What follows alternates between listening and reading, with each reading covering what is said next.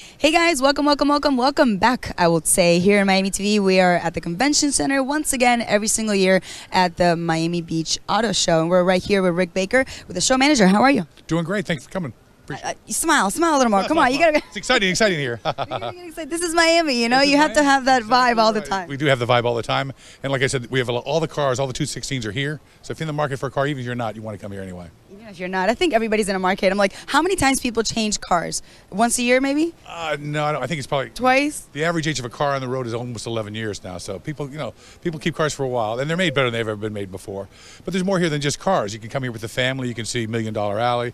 You can see Cars Meet Art.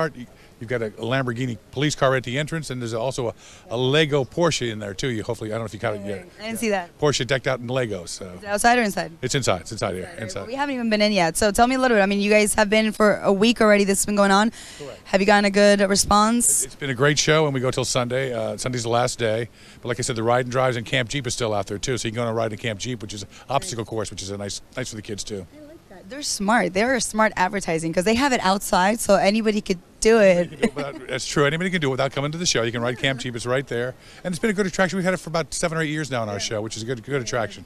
I've never been on it. Have you been on it? Yes. Yeah, our camera guy's always been on it. He's like, I'll go. It's scarier than you think it is because you're going up hills and down hills, and I wouldn't want to drive it. I'm glad they have drivers there that do it all the time. Now, I think it's kind of ironic because we're in Florida and there is no mountains whatsoever here. You get sand dunes though, and you go up and down the sand dunes. So four-wheel drives do well here. Subaru does very well here, so they're all four-wheel drive cars. So. And families buy it a lot, right? Yeah. Subaru's kind of a niche car, but families like that car because I guess they go on safety, I believe, for Subaru. I guess. Yeah, they have the commercial where it's like, they lived. Exactly, they lived. See, we watch TV sometimes. Okay, so anything in particular that we want to know about the auto show? I mean, can people actually buy cars here? Is it just for show, or? It's just for show. Basically, we have product specialists here, which is good. That's why you can see all the cars. No salesman here at all, so there's no pressure from salesmen.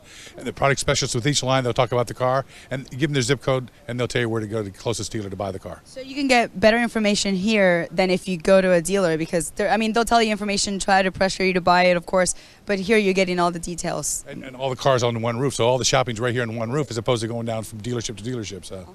All right, well, make sure you tell everybody to come next year. Come next year. Our date's going to be September the 8th through the 15th here at Miami Beach Convention Center. A little earlier next year, but we look forward to it. All right, thank you so much. Thank you very much, Jenny.